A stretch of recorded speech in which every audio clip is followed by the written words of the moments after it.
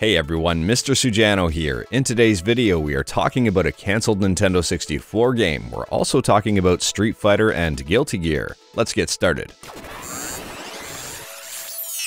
Alright, to kick things off, Forest of Illusion has done it again. In the past, they've been known to release unreleased copies of N64 games, whether they're completely scrapped projects or beta builds, or even alpha builds.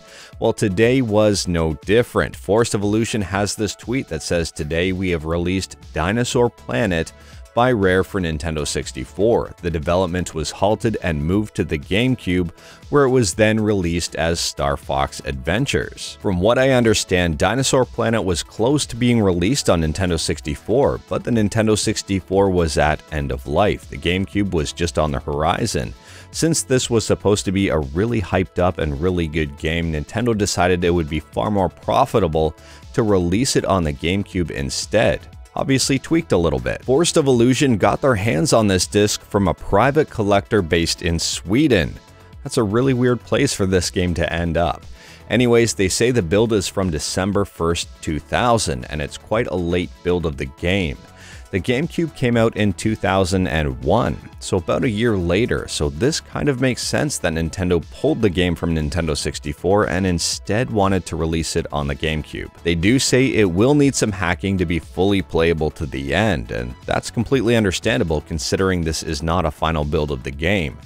It would also be silly to think that they wouldn't be able to hack this, so I'm assuming relatively quickly there will be a full build of this. Interestingly enough though, they say the game will currently not run 100% perfectly on any emulator. Expect many graphical issues with shadows and lighting and some slowdown. It should, however, work perfectly fine with flashcards. With that being said, I think that is perfectly fine considering this isn't even a final build of the game and this game was never released. If you do want to try it out, well, they've also provided a link. I'll leave a link in the description below if you do want to check it out. And I will say this game looks pretty darn good for a Nintendo 64 title. And if for some reason you just don't feel like playing Dinosaur Planet, well, Star Fox Adventures is pretty darn close considering it is the same game, essentially just kind of tweaked. There's even a dinosaur. Next up, we're moving over to Street Fighter, and there's some interesting news here. First is Ryu and Chun-Li are appearing in Fortnite. You have masters of hand-to-hand combat in a third-person shooter. There are a couple different versions of Ryu that appear, and a couple different versions of Chun-Li. There's also going to be some exclusive dance moves and items. Now, personally, I think seeing Ryu and Chun-Li in Fortnite is super weird. It's a really weird collaboration, but at the same time, it's also a really good collaboration.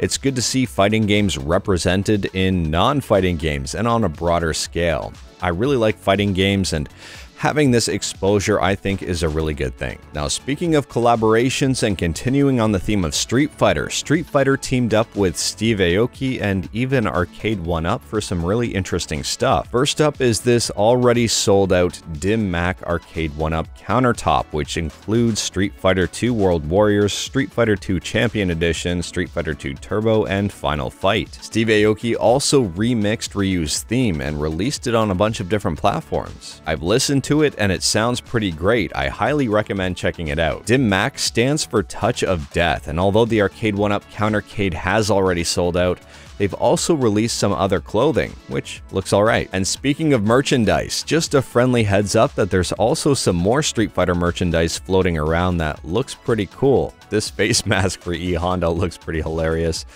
There's also some great looking shirts, a green hat, and some hoodies. And last up in the news, we have Guilty Gear Strive. Now, this game has been incredibly popular over the last few days for both good and bad reasons. The good news is that Guilty Gear has incredible netcode. A lot of people have been raving about how good this netcode is and how great it performs in comparison with a lot of other major fighting games out there. A lot of people are saying it's the best netcode they've seen since Killer Instinct. Now, Guilty Gear Strive isn't the only fighting game to have rollback netcode, but it's one of the only major fighting games to have rollback netcode.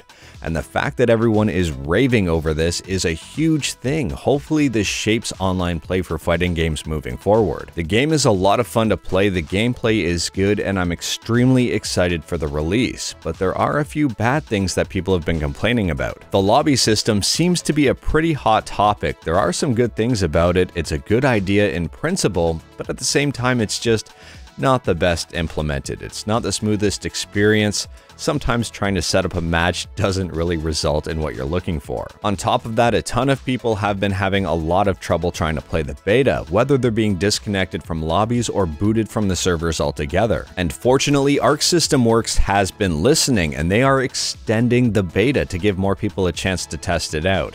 So they are extending it to February 23rd at 6:59 a.m. PST.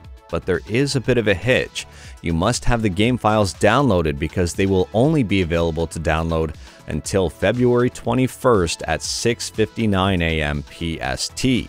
So if you don't have those files downloaded, you better hurry up and get them. With everything I've seen so far, I have really high hopes for Guilty Gear Strive. I think it's going to be an amazing game, and I think Arc System Works is really hitting this one out of the park.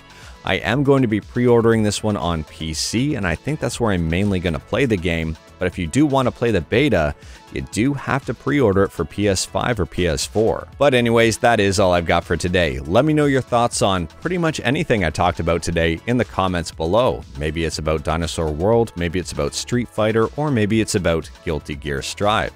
Or maybe it's about everything. If you like this video, leave a like. If you didn't like this video, leave a like. Hit that subscribe button, check out my other videos. Thank you everyone, take care.